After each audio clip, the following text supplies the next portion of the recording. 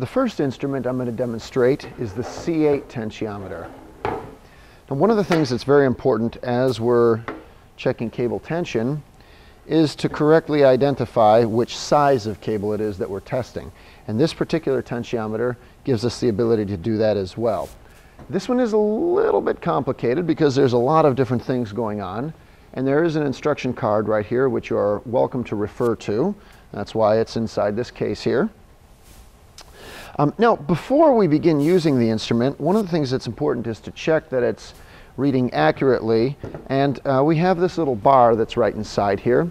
And you can see where it gives the serial number of the bar and that it's supposed to read 171 pounds.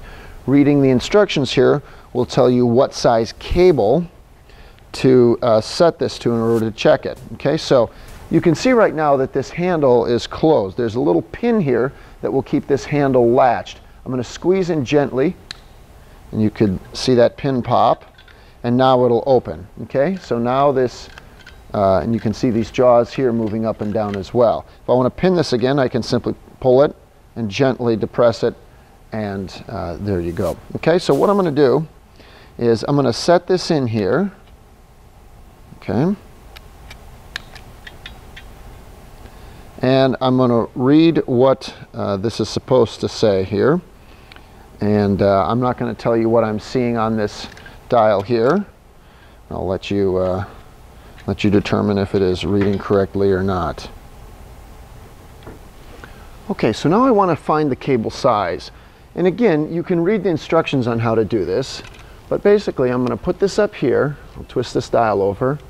And then I'll let this slide down on here. Now, the other way of doing it would be to slide this little window here all the way over, attach the cable here, and then move it over that way. Okay?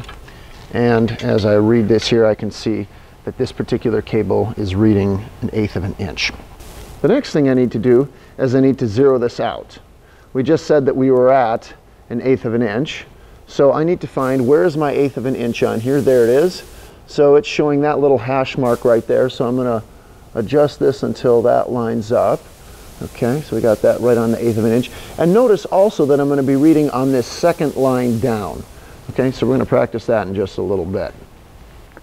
Okay, so what I'm going to do is I'm going to come over here.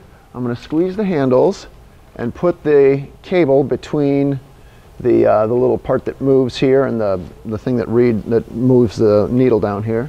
And as I release it, you can see that needle has moved. Now, I want to be able to take this off so I can look at it. So what I'm going to do here is I'm going to move to this lock feature on off, and I'm going to slide it gently to the on position. Now when I squeeze the handle, and I can actually pin it this time. There we go. This needle on the scale isn't going to move. So let's take a look and see what our reading is here.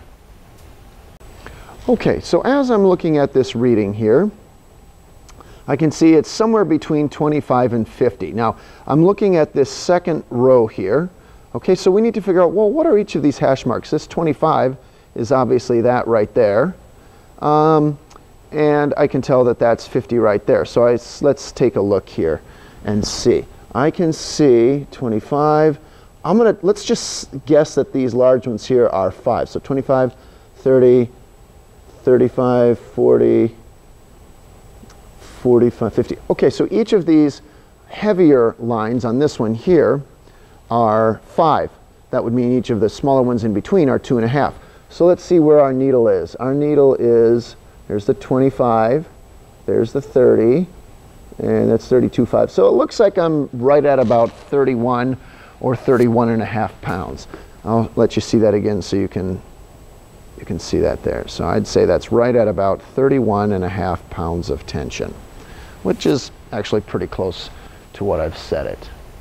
So that's the C-8 Tensiometer. And as you saw in the video, there's a couple of things to really watch out for.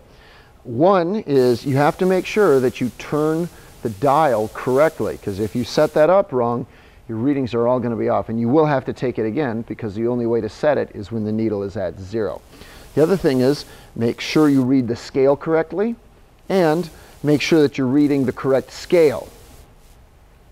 The other thing is that if you try to take a reading with the scale locked, it's going to mess it up. So always take the readings with the scale in the off position. And then if you want to lock it, then you can slide it over to the on position. Right now, it's locked, you can see. So you could pick it up and it could look like this. Oh, it's all zeroed. Well, you come over to use it and nothing happens. Well, it's because the scale is locked. You switch that and you can see the scale jump. And then you can re-zero it as you saw. It looks a little bit complex, but that's because it can do several things all at once. So if you read through the instructions, you'll be able to understand that.